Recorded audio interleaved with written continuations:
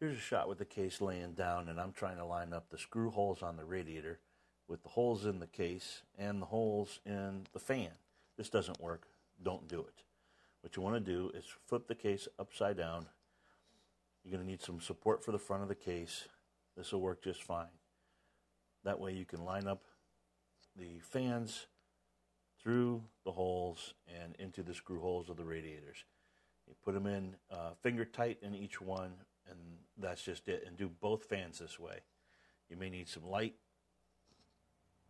and then tighten them down just a bit.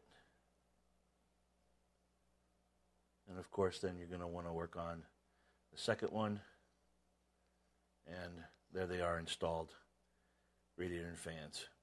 Now, you can zoom in here and see that there is space between the motherboard and the fans, enough to put a screwdriver in between. And here's another shot from the top. You can see I can almost get my finger in there, and I can actually push on the tabs to release the RAM sticks if needed be.